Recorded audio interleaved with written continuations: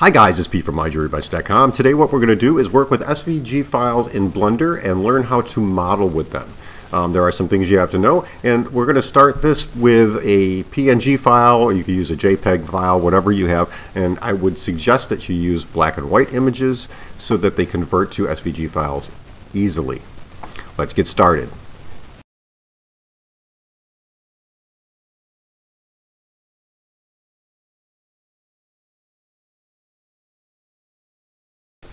Okay, so first and foremost what we have to do is we have to get a file, and I'm using this on a Mac, but it'll work with either a PC or a Mac the same way. So right here I have an image of a New York Yankees logo, and I have an STL version of a 3D model of a baseball. And what I'm going to do is make a quick pendant out of this, but first things first, we're going to show you how to take this image, which is a black and white image. We're going to convert it to an SVG file by using a simple and free online utility that you can go to at a website, and I will put that link below. So let's get started with that. So the website that we're going to go to is this particular website. It's called pixsvg.com, and I will put a link again to this website in the description below. What you're going to do is you're going to upload your image. So I'm going to hit upload. I'm using a PNG file. You can use a JPEG, a PNG, or any similar file, and I'm going to go to my desktop where I have that under SVG, and I'm going to pull up the Yankees logo, and I am going to hit open. It's going to bring up this little utility here, and it's going to show me my original file and the SVG version of that. Now this is not exactly what I want. I want it to be solid, so I am going to come over to invert 1 and see if that converts it, and if it doesn't, we'll just keep trying until we get to a solid version of our Yankees logo. And it looks like ready 1 works perfect. So now I have a black and white SVG file here, I have my original PNG file here, and then I can just select download SVG, and I click that, and it will ask me where I want to save it, and I'm going to hit save link content as, let's see if I can do that. I'm going to put this under SVG. I'm going to rename this Yankee SVG and hit save.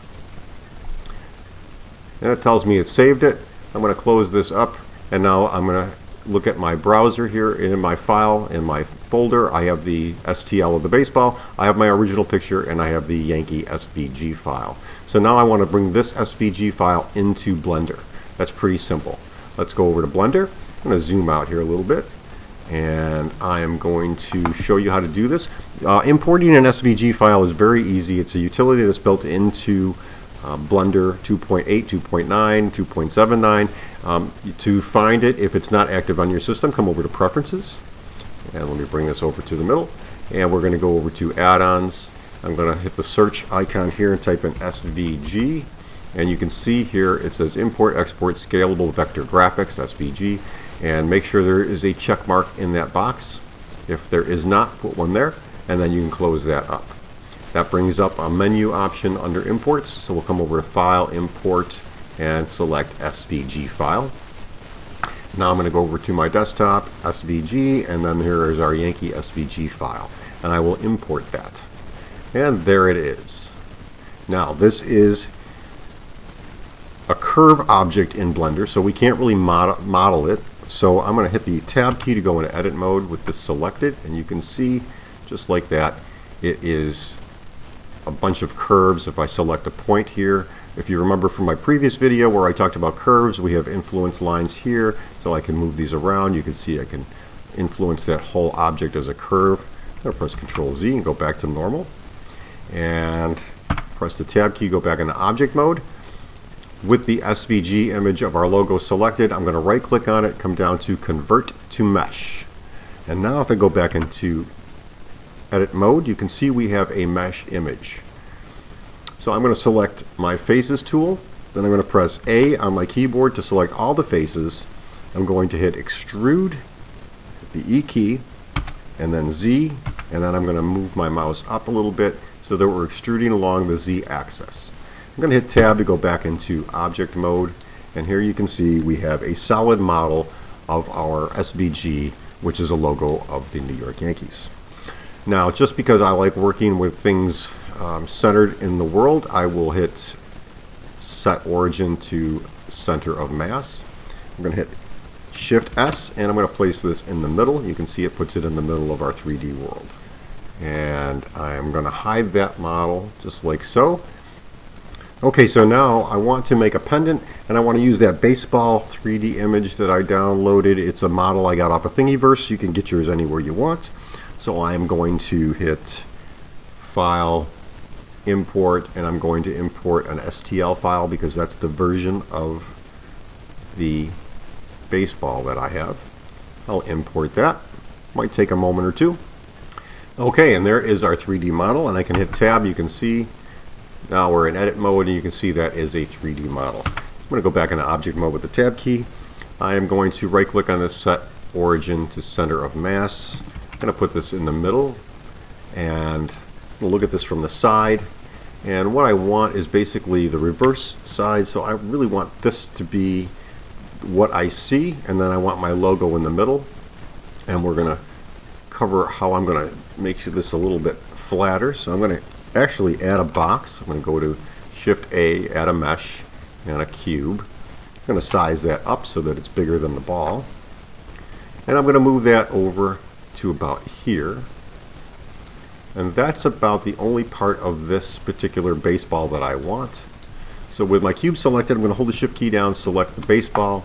I'm going to use my Boolean tools to apply a difference modifier to that.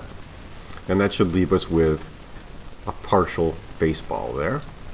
And now, because no pendant should be so heavy that this would cost thousands of dollars in gold, if we're going to make it out of gold, I'm going to hit Shift A, I'm going to go over to Mesh, and I'm going to add in a sphere, a UV sphere, just like so. I'm going to size that up to about here. If we look at this from the side perspective, what I'm trying to do is basically hollow out my baseball just a little bit, about like so. And that looks good. I'm going to, with my sphere selected, I will hit the Shift key and then press on the baseball, and again apply a difference modifier to that. And now we have a hollowed out baseball. So if I look at this from the side view or the front view, here we go. I want to make this a little shallower. So again, I'm going to hit the center origin, center of mass. I'm going to hit Shift S and apply, move that to the center. And now I'm going to, with my cutout of the baseball selected, hit Control A to apply the rotation and scale, just in case I rotated this in any different direction. And we'll look at this again from the side. I'm going to hit S and then X, and then I'm going to shrink this a little bit so it's mostly like so. And then from the front view, you can see we have a nice view of baseball there. Okay. If you followed my video on the cancer survivor pendant, you know I want to add a bail or I want to add a loop at the top for a bail. So I'm going to hit Shift A. We're going to come over and add in a torus. And I'm going to rotate that around so we can see our torus. I'm going to give this 48 segments here so we get some better definition to it. I am going to make this a little bit bigger and make the middle bigger, just like so.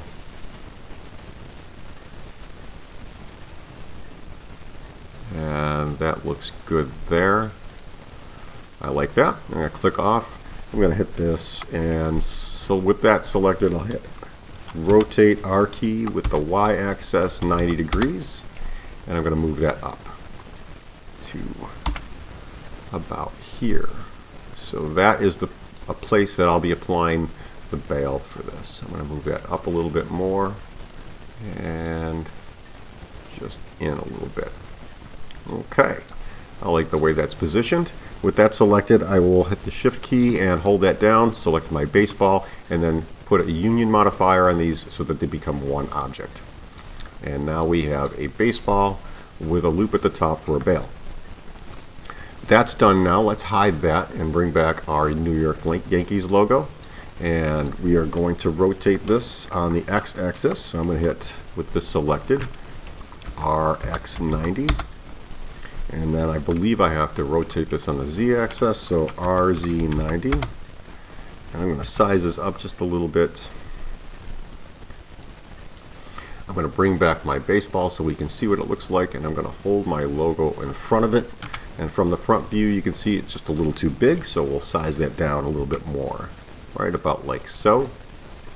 And that looks good. I'm going to press Control A with the Yankees logo selected, hit the rotation and scale, and make this as simple as possible. I can extrude this or size it along the x-axis, so hit SX, and I can just kind of do this with it and put that logo right into the baseball like so. It's SX, we'll just make that a little bit thicker like so.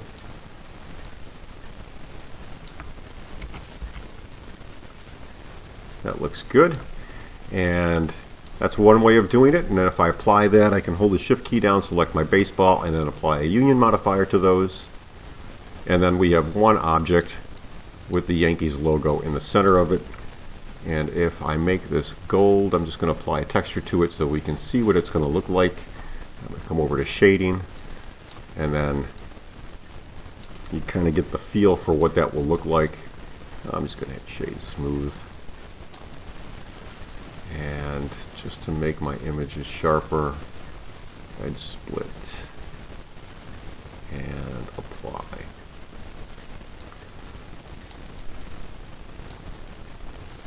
So that'll give you an idea of what that object looks like. And just by importing an SVG file of whatever image you want, again, I suggest you use a black and white image and not anything in color, because color will kind of fade the SVG object, put little holes and indents in it which won't model well.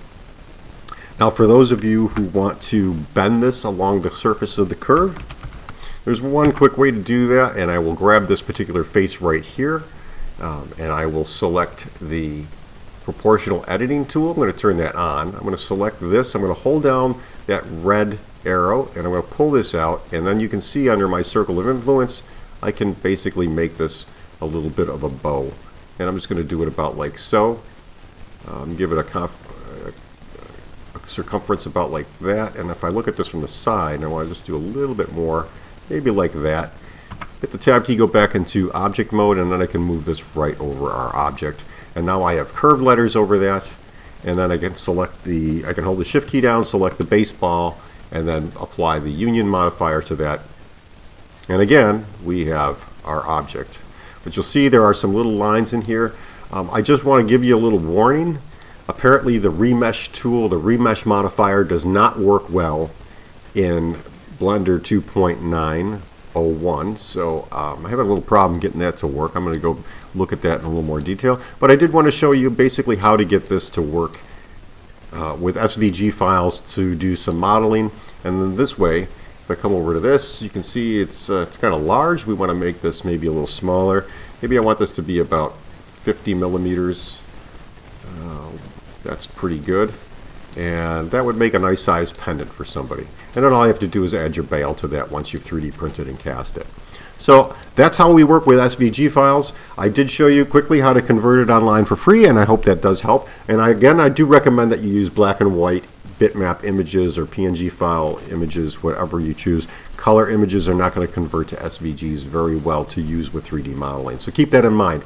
If you like this video, guys, please give it a thumbs up. If you're not a subscriber, consider subscribing. And if you want to get notifications every time I upload a new video, then hit that little little notifications bell, and you will get a notification every time I upload a video. Thanks for watching, guys, and enjoy the weekend.